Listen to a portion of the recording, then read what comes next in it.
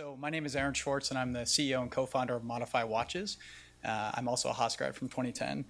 So our goal when we started the company was to give you accessories that you love, and we started to do this by making our products interchangeable.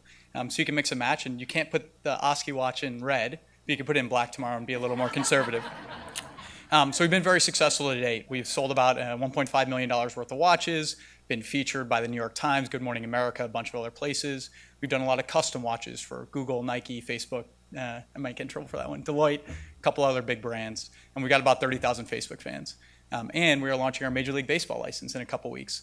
So what's next? We actually just launched a Kickstarter. We're in the home stretch where we've got about 500 backers so far.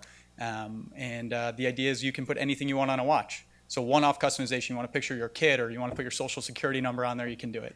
So check out modifywatches.com or modifywatches.com/Kickstarter. We love your support, and please do check out the Hans Lee Fellowship.